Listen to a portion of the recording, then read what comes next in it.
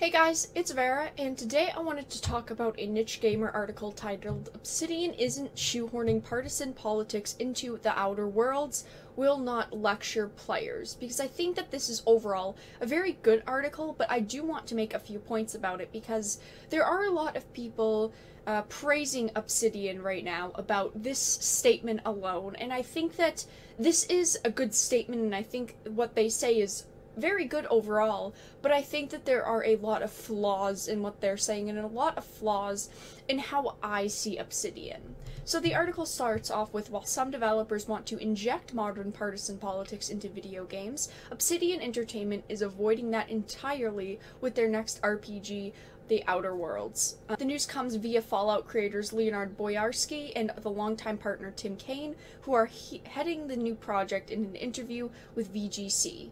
Boyarsky said that they've been very careful to not lecture players with the themes in-game, noting it's the last thing that we want to do. The game features a sci-fi world where megacorporations have begun colonizing and terraforming alien worlds, thus it's likely to show off the bad side of capitalism. Despite this, they reaffirm that they will not be clobbering you over the head with the negatives of capitalism. So this is one of the first statements that I wanted to get into, because the theme of the game by itself is probably more political, with it colonizing and terraforming alien worlds, and, you have a lot of capitalism, like we're assuming here. I have a feeling that there will still be some form of politics in it. I don't think that they are going to do away with it completely. Now, what my worry is that they will not do it properly. Yes, they're saying that they're being very careful not to lecture players with themes in the games, but that does not mean that the themes are not still there. That does not still mean that we will not still have to experience those themes, because they could be few and far between, which is good, but they still will most likely be in the game. They go on to say, "I like money, I am not against capitalism, and in a lot of ways I'm happy with our society. But of course there are a lot of ways in which it could be improved."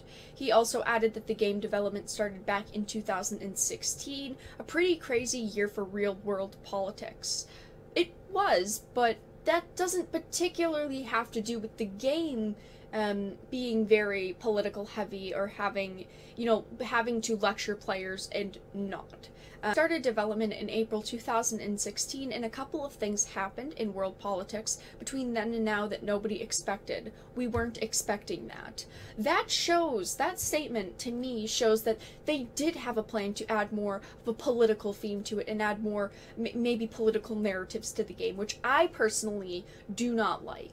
I dislike being fed something in my games. I would much rather have the choice to have the freedom to make the choices that I want in a game, whether my choices go one way or another. I like having the option, and that statement makes me feel like they wanted to go a very different way with the game, but because of real-world politics, they decided to go a different way because the politics maybe were too outrageous in their opinion, maybe they did not want to talk about them in a game setting. But with that statement, I feel like if 2016 never happened, let's say, or things turned out differently, that this game would have been very different because they had a different idea in mind for it. I don't want people to think that this is a really hard politically charged game. It is supposed to be fun. It is supposed to be humorous. Having grown up in America and been through the onslaught of consumer culture, we're very familiar with that and like to poke fun in it. I understand poking fun at something in a game, but what happens if they go overboard with it? Because they're saying that they're not going to.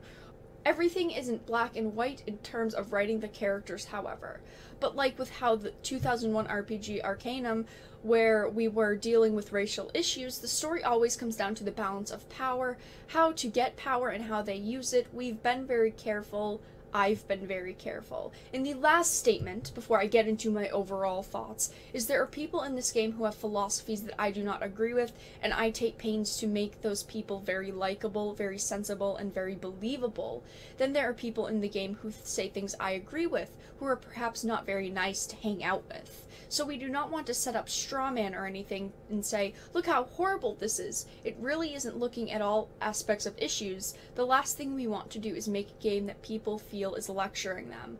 This is the statement that truly worries me, because it sounds like they are relying on their characters to force the politics into the game.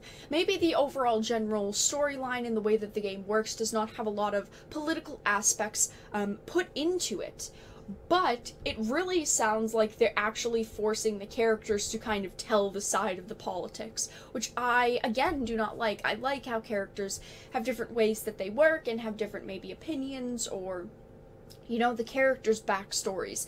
But it sounds like they're pushing the politics into the characters and how the characters work. My feedback with the Outer Worlds is this part. The Outer Worlds is launching across Windows PC, PlayStation 4, and Xbox One on October 25th. Do you see that PC part? It is an Epic Games Store exclusive, and we cannot forget that. And that is why I feel like they are making this statement. I feel like this is a worthless statement because the game still is shoehorning in political messages, but they are trying to get on players' good side because they know they have lost a lot of sales and a lot of Steam for this game because it is not on Steam.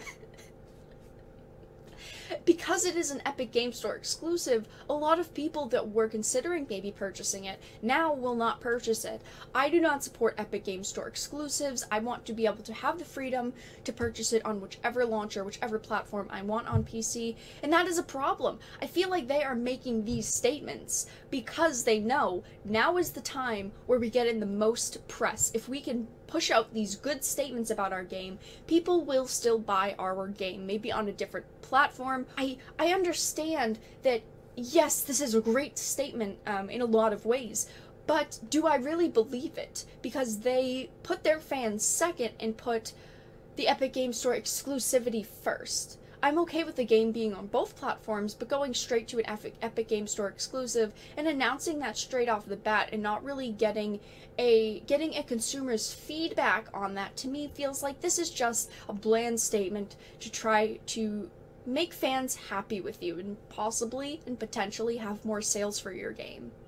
But that is the end of the video, you guys. I really just wanted to make the point that this is an Epic Games Store exclusive, and this is something that we should consider when they are making these statements, because to me, these statements feel a lot more lackluster. They feel a lot more lackluster than maybe they would have if this game did not already have so much negative press around it.